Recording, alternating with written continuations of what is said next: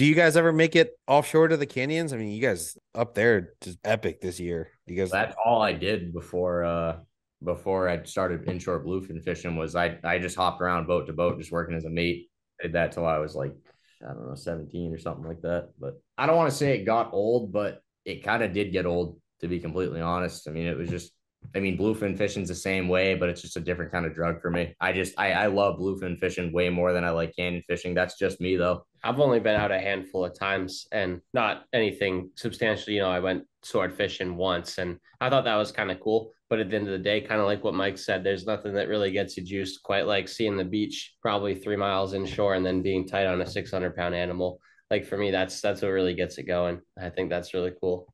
Like you know your type before that drag even starts screaming. Yeah. That's the coolest thing.